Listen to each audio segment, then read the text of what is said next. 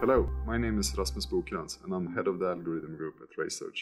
In this video I will present MultiCriteria Optimization in RayStation, which is one of the true differentiators of the system. RaySearch was the first company to introduce MCO technology in 2011, and since then we have improved it with every release. Let's have a look at an example. Here's a head and neck case with a primary tumor and an elective nodal target. As these volumes cannot be treated without also exposing healthy organs to those, a core aspect of the treatment preparation is to make decisions regarding how target coverage should be balanced against the risk of toxicity. Conventionally, such trade-offs are articulated through the formulation of objectives, but the plan that is obtained after an optimization often does not match how you want to treat the patient, and this is not surprising given that what is achievable is not known on beforehand. Parameters such as weights and dose levels and other parameters in the formulation of objectives may need to be adjusted multiple times, and even if the end result is satisfactory, you still do not know if a better treatment plan is possible. So let's now switch over to the MCO module and look at how treatment planning can be performed in a much more structured and time-efficient way. Here in MCO, there are no weights associated with the objectives. Instead, each objective has an associated slider that can be used to control this dose distribution.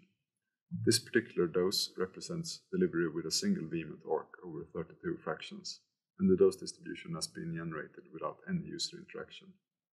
The right parotid gland is represented by the blue curve in the DVH window.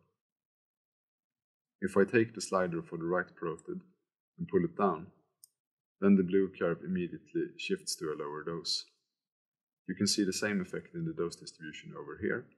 If I continue to pull the slider down, then dose is pulled out from the parotid gland, representing a higher priority given to sparing of that structure.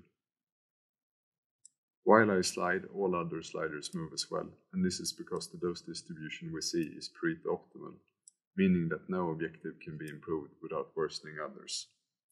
The sliders allow me to explore, for instance, to which extent target coverage needs to be sacrificed in order to achieve a certain level of sparing of an organ at risk. These checkboxes to the left can be used to prevent undesired dose changes. If I, for instance, select the checkbox for the right parotid and the left parotid, this creates restrictions for the other sliders, as you can see reflected by the gray areas. I can now continue and improve target coverage without being at risk of an increased dose to the parotid glands. The full user interface is updated in real time when sliding, including the dose statistics over here and the clinical goals. This immediate feedback makes it easy to, for instance, find a navigation state where all clinical goals are satisfied. Any navigation state can be converted to a deliverable plan with at most minor dose differences. This is thanks to an interpolation technique that is unique for RayStation, which allows machine parameters to be created on the fly based on the current navigation state. These machine parameters are used as a starting point for a dose mimicking optimization that further minimizes differences. This optimization takes about 1 or 2 minutes, just like a regular VMAT optimization. Here's the result. The solid lines in the DVH window indicate the deliverable plan, while the navigated dose is indicated by dotted lines, which are barely visible because of the close overlap with the deliverable plan. The small existing dose differences are visible in this dose difference view, where an increase in between 1 and 2 gray is indicated in red, while a decrease of the same magnitude is indicated in blue.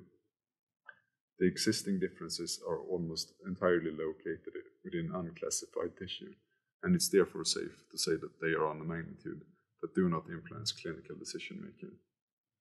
MCO provides tremendous opportunities for changing clinical practice. Several studies have shown that it can substantially reduce manual planning time without compromising plan quality.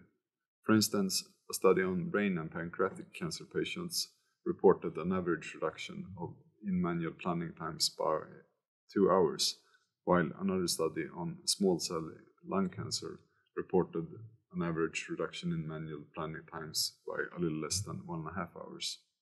Both these studies, as well as others, also report that physicians prefer plans generated by MCO over plans generated by standard methods in blinded assessments. Another interesting scientific observation is that MCO makes the prescribing oncologist more closely involved in the treatment planning process.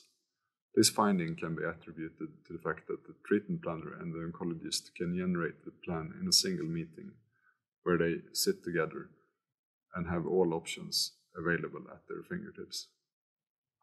MCO is a shift away from the trial and error associated with standard inverse planning.